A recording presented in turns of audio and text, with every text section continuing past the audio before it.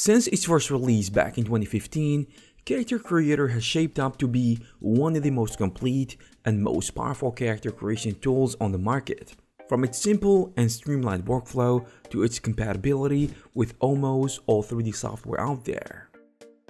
Character Creator from Illusion has become a force to be reckoned with in the industry, and today we're gonna talk about it. Mainly the new FaceTools update for ZBrush, because I think it opens up infinite possibilities for artists who want to save time and create more dynamic animations and characters. The reason I used the word dynamic instead of realistic is because if you ever used Character Creator before, you know that it has the ability to work with a full range from stylized to hyper-realistic characters, and FaceTools is no different. You can seamlessly transfer core expressions, adjust mesh and wrinkles, polypaint details, and go back and forth between Character Creator and ZBrush in a way which I think just makes a lot of sense and should help you save a ton of time.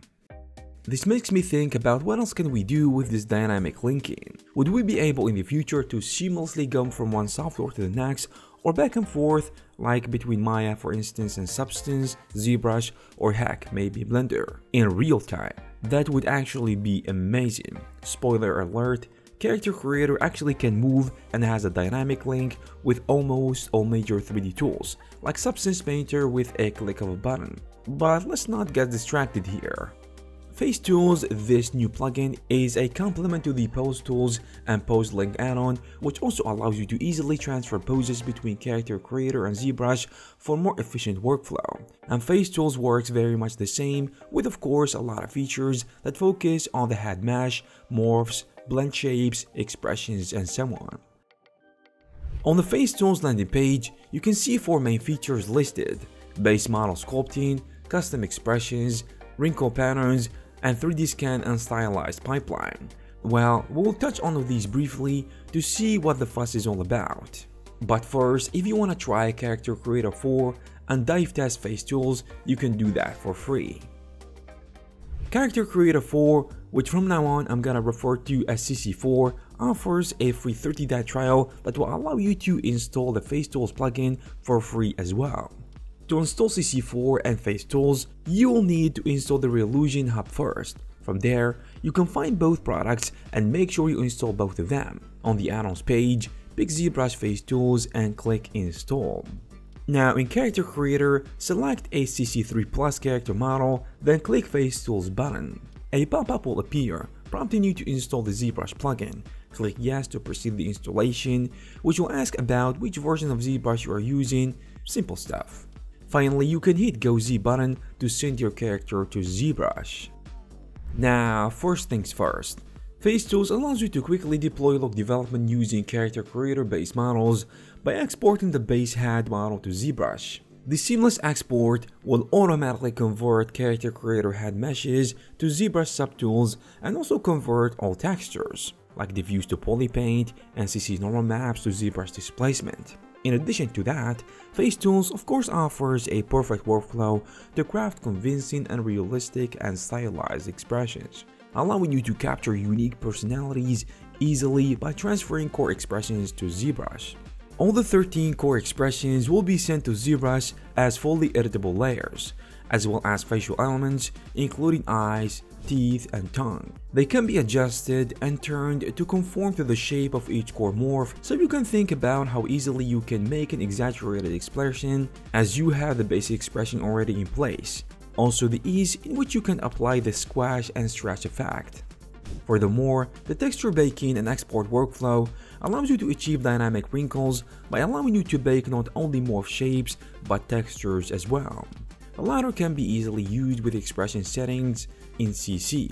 For instance, when you raise the eyebrows wrinkles of the character, the normal map will be more visible when you smile, and more wrinkles will show up next to the mouth. And this is not geometry, just textures, pretty powerful stuff, right? So a FaceTools plugin workflow would look like something like this. First, you import a neutral character to build from, or you can pick one from the content manager. You can take advantage of all the morphs available on CC4, which allows you to customize virtually anything. These are gonna help you to easily customize the appearance of your character. Now, to send your character to the FaceTools plugin, you can do so through multiple ways, either by using the dedicated button in the Modify panel, or the FaceTools button in your toolbar, or the plugin menu at the top under ZBrush FaceTools. In ZBrush, you can find FaceTools under the Z plugin menu. From there, you can expand the subtool and see all the parts of the face that you edit in ZBrush. All normal maps will be converted to displacement in ZBrush. So, to edit the general shape of your mesh, it is better to set your geometry to a lower subdivision level. However, when sculpting surface details, you have to enable your detail layer and don't forget to hit record to assign these details to the layer and subsequently bake them into CC normal map later. When you finish sculpting, you can go ahead and click the Update to Character Creator button, which will invoke the export prompt. Here you have two option buttons, Base Update and Expression and Wrinkles Update. In this case, if you just adjust the base model, then you can disable the expression and wrinkle section. For instance, if you sculpt face details, you can keep only the details to the normal option under base texture. Back in CC, you'll notice that your mesh has been updated with all the new details and textures, just like that with a push of a button. Well, there was a few steps in between, but you get the idea. And this is a general workflow. You push the model to ZBrush, you adjust facial features or paint some details, and you apply those changes basically in real time to your character. Now, when it comes to polypaint the workflow, it is pretty much the same. All you need to do is hit polypaint from texture button under polypaint tab. Now go crazy and paint any details you want on your character. The sky is the limit. And at the end, all you need to do is hit the update button. However, this time, pick the polypaint to the views option under base update. You can also pick texture resolution and click update to CC. To see how versatile the tool is, after you hit the update button, you will be sent back to CC where you'll be prompted with the Go Z option, which will allow you to, among other options, apply head color to the whole body. That means that the additional colors you added to the head are gonna be automatically matching to the whole body. And you can just think of how time consuming this process would be if you did it traditionally. Think about the amount of data. You're gonna have to manually manage setting keys, setting up expression data, masking, and so much more. That's why this tool is so useful. You can save time and just focus on what's important.